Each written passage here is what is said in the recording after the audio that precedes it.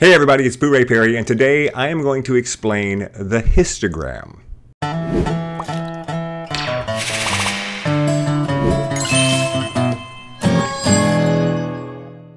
Before we get started, be sure and check out my podcast. It's available anywhere that podcasts are found. It's called Photobomb. You will enjoy it, I promise. Just give it a listen.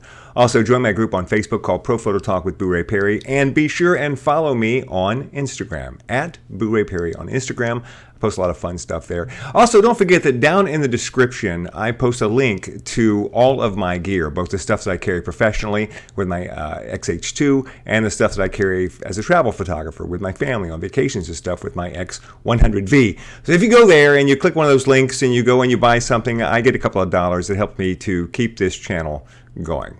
All right, so let's talk about the histogram, not the Instagram, the histogram today.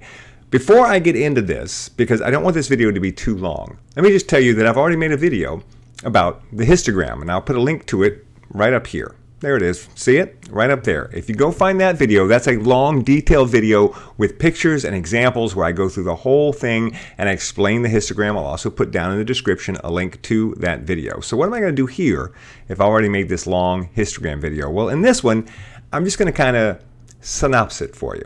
I'm going to break it down quick, short, and sweet, because the truth is the histogram is a great tool. And everyone who understands the histogram and uses the histogram, they swear by it.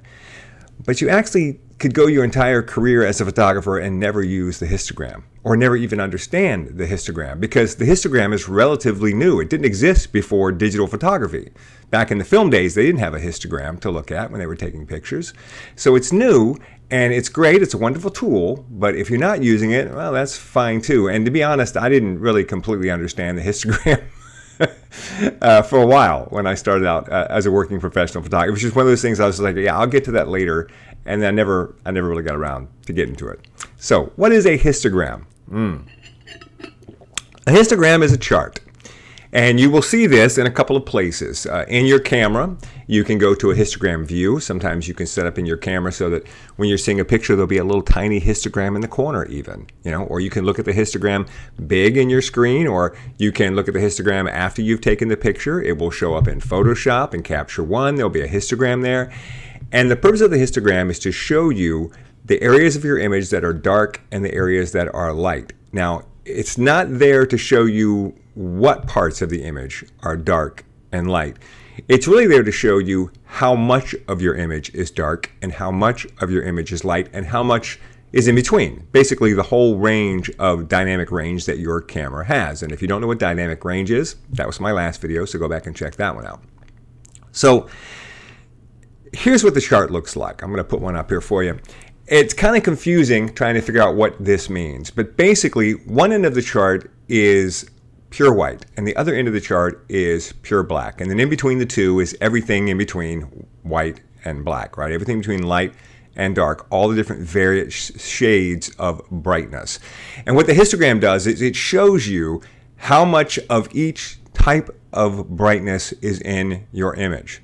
So when you look at the lines on the histogram that go way up high, it's telling you that this particular type of brightness, be it completely white or be it completely black or be it somewhere in between, it has a lot of this in your image, right? Every time it sees a spot or a pixel or however it measures, I honestly don't even know exactly how it measures, but every pixel that it sees that is this particular brightness, it makes the line a little bit taller until eventually you can look at your image, you can see whatever the tallest line is in your image, it's telling you that you have more in your image that is that brightness level than anything else in your image. So how does this help you? Well, probably the main way that it helps you is that you can instantly look at your histogram and you can tell if you've got blown out highlights or crushed blacks. And I talk about that in my last video, by the way, dynamic range. Go look at that video again. I'll put a link up here. So you can tell instantly, do I have too many areas of my image that are completely black, or do I have too many areas of my image that are completely white? Because that peak will be at one end of the histogram. You have to drink every time I call it an Instagram. I think by the way, in the other video I made about this, I think I made the same mistake. And the same joke. So, go look for that. So So you can instantly tell, like, my image is too dark, my image is too bright, just by looking at the histogram. And modern histograms are a little bit different because it used to be it just showed you dark and light, and now it still shows you dark and light, but it also shows you by color. So it breaks it down to red, green, blue. So not only does it say you have a lot of your image that is this brightness, it will also say a lot of this brightness is green, or a lot of this brightness is blue, or a lot of, right, so forth. And if it gets all three of them together, that's white. So trying to understand a histogram can be kind of tricky, right? But it is a useful tool. I know people who consult their histogram before they ever take a picture, because you can look at the histogram and you can see the peaks and the valleys, and you want those peaks, typically you want the peaks to be somewhere around the center, right? That's kind of where you want the peaks to be. You want the majority of your image to have a brightness that's pretty much in the center. You don't want your whole image to be white. You don't want your whole image to be black. You want it to be somewhere in the middle, the Goldilocks center, right? Just right. And a lot of people really analyze their histogram, especially, say, landscape photographers are trying to take a picture of the landscape, a beautiful picture. They'll use their Instagram, they'll use their histogram to make sure that they are just right with their exposure. It really is a great way to pinpoint your exposure. However, if you don't use it, you're going to be just fine. You know, you've got a light meter in your camera, and you've got all the other stuff in your camera that will help you make sure that you get a proper exposure. And if you're shooting in RAW, you can always go in and change the exposure by a stop or two usually, and save your highlights or save your blacks.